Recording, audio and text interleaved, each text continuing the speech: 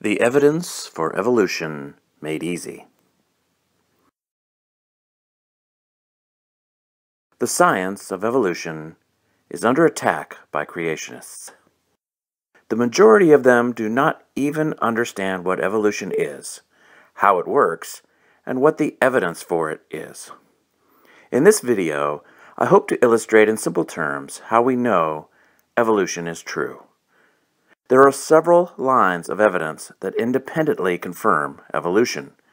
That's what makes scientists so certain. Any one of these elements could have pointed to something else, but they all converge on the same conclusion, that all species emerged by common descent with modification through natural selection. Moreover, there are no credible, confirmed facts about nature that contradict evolution. Individually, each independent line of evidence I shall discuss very strongly supports evolution. But collectively, when you put all the pieces of the puzzle together, it becomes absurd to imagine that evolution did not happen. Evolution deniers have not provided any credible alternative theory that better explains all this evidence, or actually any of it. Before we get to the evidence, I need to be clear about what evolution is, define some terms, and dispel some misconceptions. I'm not going to be talking about Big Bang cosmology, the age of the Earth, or the beginning of life, called abiogenesis. Those are separate matters with separate evidence. Evolution is the process by which all plants and animals have arisen from a single ancestor that existed in the past. Over the past 3.5 billion years or so, all existing and all extinct species on the Earth have emerged gradually in a nested hierarchy of groups and subgroups, sometimes called the tree of life. A species is best defined as a population of organisms with shared traits that can interbreed but cannot successfully breed with other populations. Throughout the biological history of the Earth, new species have emerged from existing species. The change from one species to another is very gradual. No animal ever gives birth to a different species. Genes are molecular units of DNA, by which organisms pass down their traits to their offspring. Changes in the genes of a species caused by mutation, sexual recombination, and genetic drift are passed down to their offspring. Over many generations, these small changes gradually add up to big enough changes that the descendant organism is different enough from its distant ancestor to be called a new species. Like a boy becoming a man, there is no single moment in time we can point to when the change occurred. It is very gradual. Evolution does not predict that a dog will give birth to a cat, or a half-dog, half-cat. It does not work like that. Natural selection is the key driving force of evolution. It is a natural process by which the beneficial changes tend to increase in a species and the detrimental changes tend to decrease. This occurs because those animals best suited to the environment tend to survive and procreate and thus pass down their genes a little bit more than those animals without the best traits. Each successive generation then tends to contain more of the beneficial genes and fewer of the less beneficial genes. Over many generations, this produces new versions of the ancestor animals that have changed features, new features, and even diminished or removed features. As groups of a species migrate to different environments, or the environment changes around them, their descendants tend to adapt differently, thus splitting a species into two or more subspecies. The ancestor species may later become extinct, or it may continue to exist, and may splinter off other new species.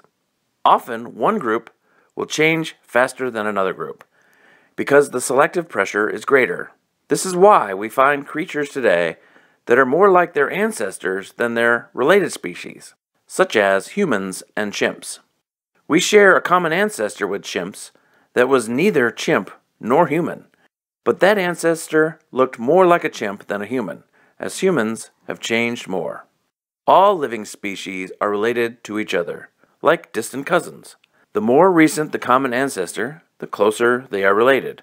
This is exactly what the evidence shows, as I will explain. Fossils. The most tangible and obvious evidence for evolution is the fossil record. It is important to know that the process of fossilization is rare, and therefore the record is very incomplete, and it will always have gaps. Despite this fact, there are a great many species for which we have tremendous fossil evidence of their evolutionary change. The geologic column is what scientists call the layering of sedimentary rocks found all over the Earth. Although it does not exist in a single continuous column that we can see, we do find large segments of those layers exposed at the surface due to erosion and other geologic effects. Because these layer segments overlap each other, scientists have been able to match up the different segments to determine the overall sequence of layers. Multiple overlapping dating methods have been used to date these layers into geologic timescales. Even if you doubt the accuracy of these dating methods, as creationists who don't understand the science behind it do, it does not change the fact that fossils are always found in these layers in the order predicted by evolution. In fact, if we did find any fossils out of sequence, such as a rabbit in the Precambrian layers, which is long before the emergence of any mammal, that would falsify evolution, and we don't find that at all. Lenny Flank describes the fossil sequence like this, quote, "The fossil record grades clearly and unmistakably from simple early life forms, which appear early in the geological column, to larger and more anatomically complex forms, which appear later. The sequence of the appearance of various fossil groups, first invertebrates, then simple vertebrates, then jawed fishes, then amphibians, then reptiles, and finally birds and mammals, is exactly what we would expect from evolutionary descent with modification, with the organisms appearing higher in the geological column being the modified descendants of those organisms which appear lower in the column." Unquote. In these layers, we have found many fossils of extinct species that show the unmistakable signs of gradual changes from one form of animal to another. These are called transitional forms.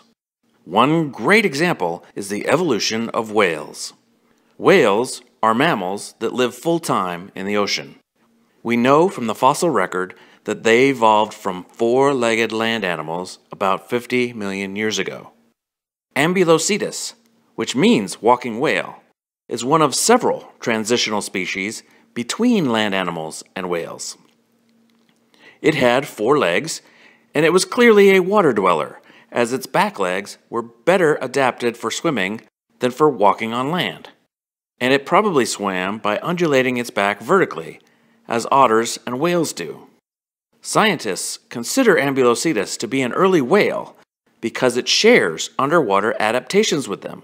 It had an adaptation in the nose that enabled it to swallow underwater, and its ear bones had a structure like those of whales, enabling it to hear well underwater, the same way that whales do, by picking up vibrations through its jaw. In addition, its teeth are similar to those of early whales.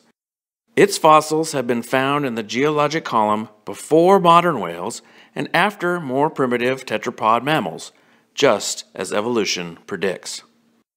What's more is we have discovered other transitional forms appearing after Ambulocetus that show the gradual migration of the nostrils from the front of the nose to the back of the head to become the blowhole, which made it possible for them to breathe without lifting their head out of the water.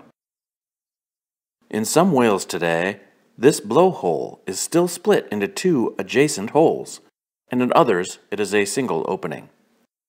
Despite what creationists say, we have numerous other fossil transitional forms. Like Ambulocetus, these species share some traits with their ancestors and some with their descendants, and they are always found in the geologic column in the expected order. Here are just a few. Showing a transition from fish to tetrapods, we have Tiktaalik, Ichthyostega, and Ventostega. From dinosaurs to birds, we have Archaeopteryx and Sonornis. From synapsids, which were large terrestrial vertebrates, to mammals, we have Dimetrodon and Diarthrognathes. And from primitive apes to humans, we have Ardipithecus, Australopithecus, and Homo erectus.